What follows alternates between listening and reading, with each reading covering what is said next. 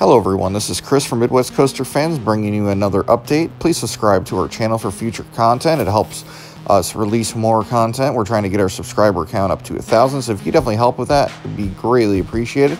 We're bringing you new content. This was just released from Six Flags, and they are getting ready to open up a park in Saudi Arabia, not till 2023, but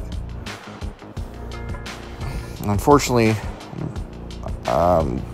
we know details on, fortunately we know details on it, and we'll go over the different lands that was released from this video.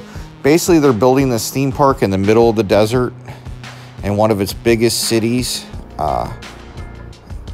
and I don't know how to pronounce this. I think it's Six Flags. We'll just call it Six Flags Q. I don't want to mispronounce it or anything like that. But what it's doing is bringing record breakers. This is going to be the front entrance at the park. So you're going to be able to see the tallest and fastest roller coaster in the world, which if it's that, it's going to mean that it's taller than the Ferrari one as well. And there's 5 different lands, I believe. Steamtown, Valley of Fortune, Discovery, Twilight, and the other one. Here's the first one. It's City of Thrills. That's one I wasn't able to go on because it went by so fast.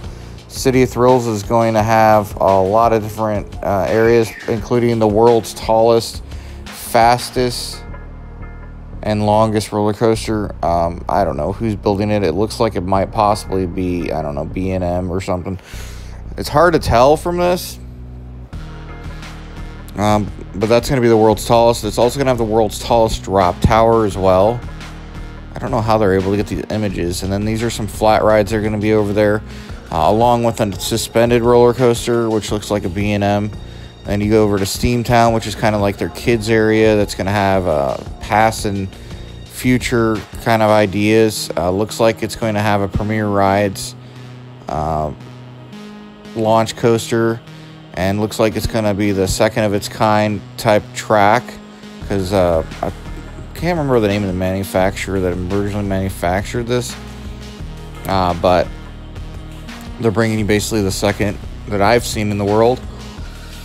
And then you go over to this world and you have like a floating city. It's kind of like themed with the splashdown and everything like that, which is kind of cool. And you get a nice view of the world's tallest vertical loop as well, along with a dark ride attraction, another log flume ride, and then you go to Valley of Fortune. It's supposed to be like this area where you could like win money and prizes. It has the world's largest, tallest vertical loop there, and then a rotating tower, which I thought was kind of cool to look at.